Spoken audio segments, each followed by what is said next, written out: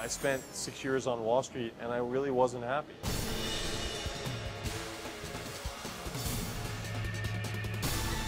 Hi, I'm Jon Snyder, founder of Il Laboratorio del Gelato. It means ice cream laboratory in Italian. I'd always had a love of ice cream. My grandfather was a contractor in the 40s and 50s, and he built a lot of the Carvel stores in the New York area. The last one he built, he kept from the age of 9 to 17. Every summer I would work there. When I was 19, I started Ciao Bella. He wanted to put off college. This was just after high school.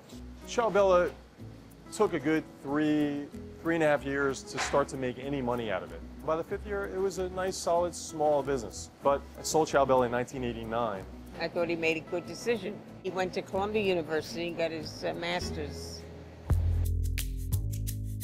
I spent 6 years on Wall Street and I really wasn't happy. I was a trader at ABN AMRO for a year, and before that I was at Lehman Brothers for 5 years. In the end, it just wasn't for me. I think I always just had something that I missed that, of having my own thing, not having to answer to a boss, not having to put on a suit and tie to work. I knew I wanted to start my own company again. I knew how to make ice cream. And I also knew that it wasn't like an artisanal brand that had come in and given Ciao Bella any competition.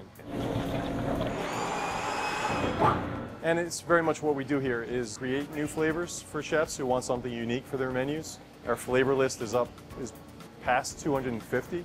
Caramel and honey lavender. Sure. I love the coconut. Here you go, Mom. All right, thank you. My mom's been a very integral part of this company. I label vanilla.